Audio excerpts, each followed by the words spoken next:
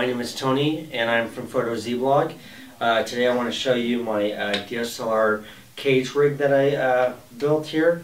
This is, just a nice aluminum built frame, and I did this out of just different aluminum parts, some square tube, some channel, and some round tube, and some nuts and bolts. Basically cut everything, assembled it into what I've got here.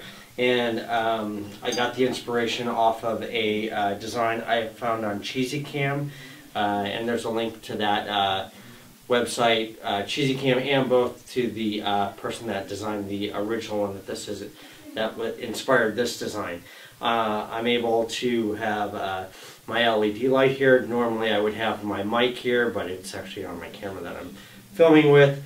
I have a little put monitor on here, and then the matte box on there. So a couple additions to the one that I had seen online. So what's nice about this, I've got the upper grip so I can get down low, do nice low shots if I want to.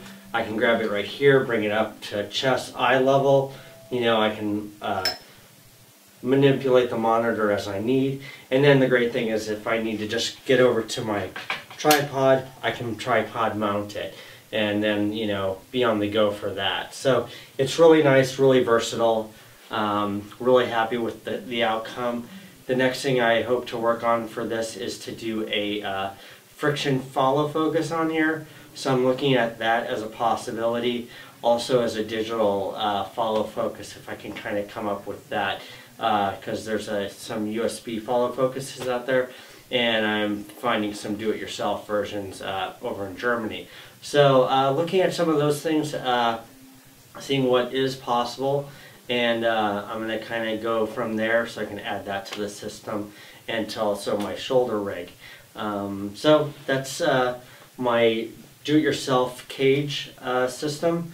If you're interested in knowing more about the parts that I have, or anything else, just leave me a comment and I'll see what I can do for you.